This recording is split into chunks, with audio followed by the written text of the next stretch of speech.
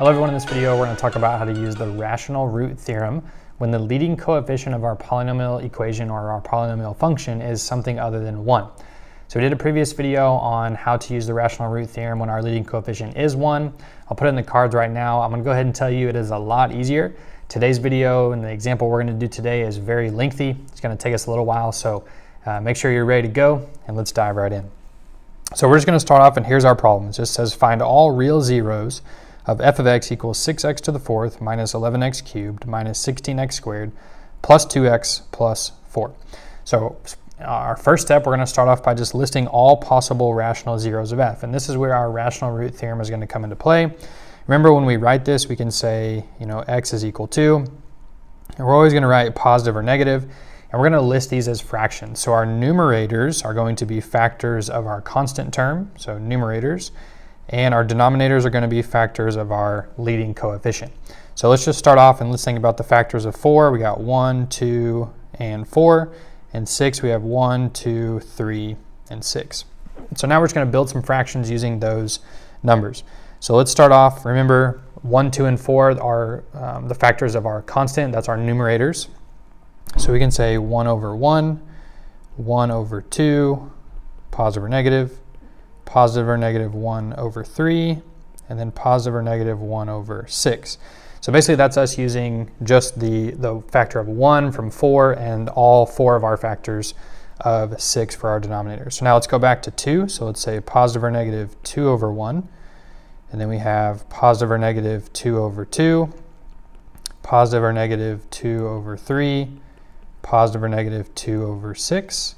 And then we can do it lastly with 4. So we can say positive or negative 4 over 1, positive or negative 4 over 2, and positive or negative 4 over 3, and then lastly positive or negative 4 over 6. Now if you notice, this is a lot of possible rational zeros, right? So if we look at it, there are a couple that are the same, right? So like 1 over 1 is 1, right? Well, 2 over 2 is also 1. So we can forget about that one because it's the same. Okay, now we have 1, we have 1/2, we have 1/3, we have 1/6. 2 over 1 would be 2, right? Same as 4 over 2, so we can exclude that one as well. We have 2/3, we have 2/6. Well, 2/6 would be the same as 1/3, right? So we can exclude that one. 4 over 1 we have to keep in there. 4 over 3 we keep, but 4 over 6 would be the same as 2/3. So we can exclude that one, okay? So we were able to get rid of not 4, but 8 of our possible zeros. And so now what we're gonna do, we're gonna now take a look at the graph of this polynomial function and choose some reasonable values based on where our graph crosses the x-axis.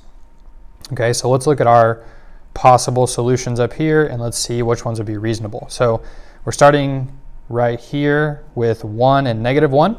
So here's 1 and here's -1. So it doesn't look like our graph crosses at either one of those. So we're good there. So let's go back to our purple color. So we can exclude these now. So then we have -1/2 and +1/2. Well, to me it looks like both of those could work, right? So let's say x equals -1/2, and we'll say, let's maybe write these in order. So x equals +1/2, okay? Now we've got +1/3 and -1/3. So -1/3, right, that could be over there. So let's say x equals -1/3. And let's move that one down just a little bit. Okay. Now for +1/3, that's going to be somewhere around in there. So I think we're good to exclude +1/3. Now for 1/6, so -1/6 and +1/6, those are going to be right in there. So I think we're good to exclude those. And then we have -2 and +2, so good to exclude those. So -2 and +2. And then we have positive and -2/3. So -2/3 could be right in there, so I think we should include that one. So -2/3. But then +2/3 is going to be somewhere over here, so I think we're good to exclude +2/3. And then we have 4 and -4, good to exclude those. And then 4/3, so 1 and 1/3 would be about right there, and -1 and 1/3 would be about right there. So we're good to exclude those as well. So what we have done now is we have taken a look at our graph, and we're able to take all of those possible solutions rational zeros of f, and we're able to narrow it down to 4 possible by looking at the graph, okay? So now what we're going to do, we have these 4 possible solutions. They're reasonable based on the graph that we just looked at on the right. So now we're going to test those values using synthetic division until we find a 0. Okay, so let's start with negative 1/2. So we'll put negative 1/2 right here, negative 1/2, and we're going to do our synthetic division from our original polynomial equation. So we have 6x to the 4th, negative 11x cubed. So we have 6, we have negative 11, we have negative 16, we have 2, and we have 4. Okay, so synthetic division, we're always going to bring down our 6, or our first term. So then we're going to multiply on the diagonals and add on the verticals. So 6 times negative 1/2 would be negative 3. Negative 11 plus negative 3 would be negative 14. Negative 14 times negative 1/2 would be 7. Negative 16 plus 7 would be negative 9. Negative 9 times negative 1/2 would be, we're just going to write this as, I guess we could do 4.5. Okay. 2 plus 4.5 would be 6.5. And then we know 6.5 times negative 1/2 is going to be a negative, and then half would be 3.25. And once we add here, 4 plus negative 3.25, that's going to give us 0.75. So did we end up with a 0 for our remainder? No, we did not. So what that tells us is negative 1/2 is not one of our solutions. Okay, so let's move on. So we're able to exclude negative 1/2, right? It does not work. So let's draw a line through it. So now let's try negative 2/3. So we'll go over here, negative 2/3. And we're going to do our synthetic division once again. So 6, negative 11, negative 16, 2, and 4. So I'll bring down our 6. So negative 2/3 times 6 would be a negative 4. Add those, we get negative 15. And we multiply here, we get 10. And then negative 16 plus 10 would be a negative 6. And this is going to give us a positive 4. This would give us a positive 6. And this would give us a negative 4. Okay, so now look what we have, a 0, right? We got our remainder of a 0. And so now we know that negative 2/3 is a solution, or is a 0 of our function. So now what can we do with that? Well, step 4, we can factor out a binomial using the result of our synthetic division. So once again, if we had negative 2/3 there on the outside of our synthetic division, think about what the binomial was that we had set to 0, set equal to 0, to give us negative 2/3. Well, that would be x plus 2/3. So now we have x plus 2/3. And now we can use our result here as our other polynomial factor. So remember, this is always our constant, our linear, our quadratic, and this would be our cubic term. Cubic, okay? So we have 6x cubed minus 15x squared minus 6x plus 6. All right, so now I notice that from our 4-term polynomial here, we could factor out a 3 to help us a little bit here. So let's factor out a 3. And so that's going to give us 2x cubed minus 5x squared minus 2x plus 2. And let's multiply this 3 with our binomial on the left. So now we have 3x plus 2 times 2x cubed minus 5x squared minus 2x plus 2. So now notice down here in step 5, we are at this step right here. Okay? So now we can repeat the steps above that we've done so far for the polynomial that we have right here, right? Because that's still factorable. We know 3x plus 2, we've factored that as much as we can. And so let's set 2x cubed minus 5x squared minus 2x plus 2 equal to g of x. And then once we repeat these steps, any 0 of g that we find will also be a 0 of f. Okay, so let's think about what our possible rational zeros of g would be. Okay, so once again, we have g of x is equal to 2x cubed minus 5x squared minus 2x plus 2. So we're going to think about our constant term and our leading coefficient. Well, our factors there are just 1 and 2, right? So we could say x is equal to positive or negative 1 over 1, positive or negative 1 over 2, positive or negative 2 over 1, and positive or negative 2 over 2. Okay, so once we evaluate these, we have 1 over 1 and 2 over 2, so we can exclude that one because that would also be equal to 1. And so now we're going to look at the graph for the g function. So 2x cubed minus 5x squared minus 2x plus 2. And we're going to once again look at, okay, these are our three possible, really it's 6, right, because plus or minus, zeros of g, and which one of those look reasonable based on the graph? Okay, well, here is positive and negative 1, and we're not crossing at either one of those, so those are out. And then we have negative 1/2 and positive 1/2. Well, it looks like positive 1/2 for sure, and negative 1/2 is a little bit off, right? So just positive 1/2, and then 2 is here and negative 2 is there. So it looks like 1/2 would be our only reasonable solution here. And so now let's check it by doing synthetic division. So let's put our 1/2 right here. We'll change our color back to green. All right, so now synthetic division, we're going to bring down our 2 here. Take away this information. Bring down our 2. So half of 2 would be 1. Negative 5 plus 1 would be negative 4. Half of negative 4 would be negative 2. Negative 2 plus negative 2 would be negative 4. Half of negative 4 would be negative 2. And look what we end up with. We end up with a 0.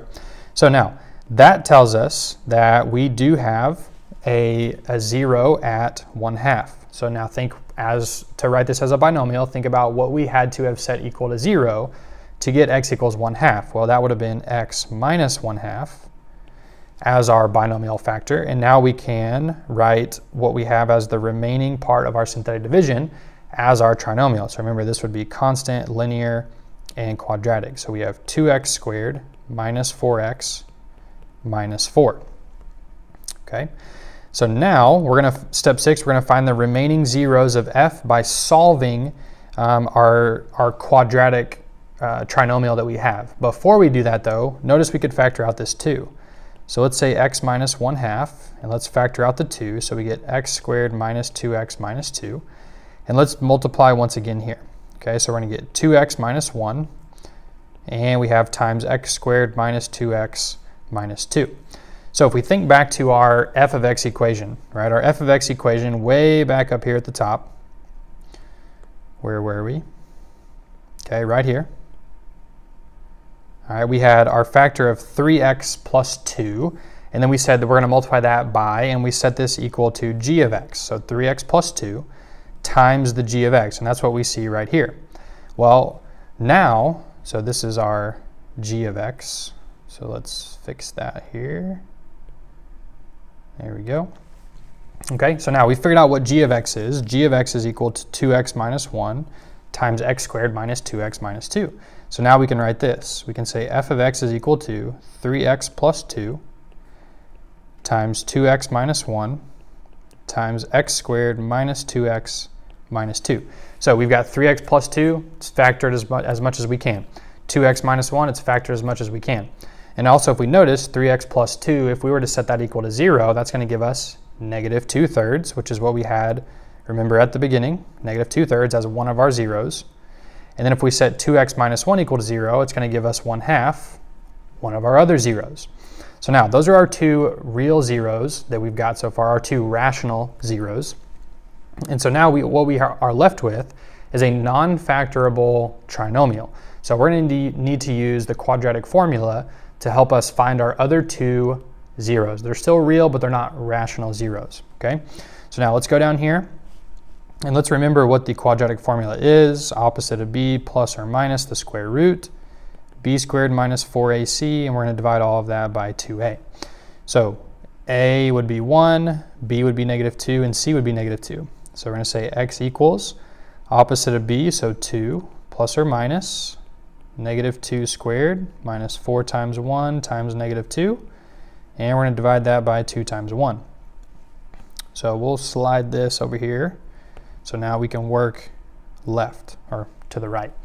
Okay, so now we have x is equal to 2 plus or minus. We can simplify inside of our radical. So negative 2 squared would be 4, and then we'd have plus 8, and we're going to divide that by 2. Okay, so now we get x equals 2 plus or minus the square root of 12 divided by 2. So now the square root of 12, it has a perfect square factor that we could pull out, 4 times 3. So we can pull out the square root of 4. So we have x is equal to 2 plus or minus 2 root 3 divided by 2. And so now all of these, the divided by 2 that we have here, right, it's going to cancel out here, or it's going to make them become 1, right? So we're going to end up with x is equal to 1 plus or minus the square root of 3, okay? So now we have 4 zeros here, okay? At the very beginning, the first one we found was negative 2/3. So we're going to say x is equal to negative 2/3. The second one we found right here was 1/2. So x is equal to 1/2. And then we just found 2 solutions right here. So 1 plus square root of 3 and 1 minus the square root of 3. So 1 plus root 3 and 1 minus root 3. And those would be our 4 solutions. And that's how we could use the rational root theorem to find our zeros, our real zeros of our function, even if our leading coefficient is something other than 1. So now let's type in our calculator 1 plus the square root of 3 and then 1 minus the square root of 3.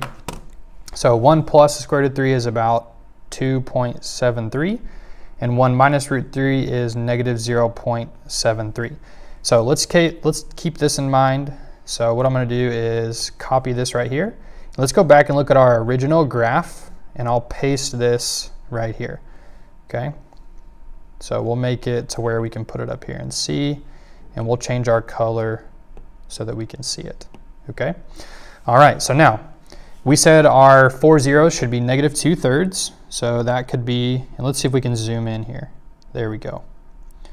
All right, so negative 2/3, right? That looks like it could be about right there. And then we have negative 0.73. Actually, negative 0.73 should be about right there. Negative 2/3 about right there. Then we have our 1/2, and then 2.73 right there, okay? So that's how we can use the rational root theorem to find zeros of a function, even when the leading coefficient is something other than 1.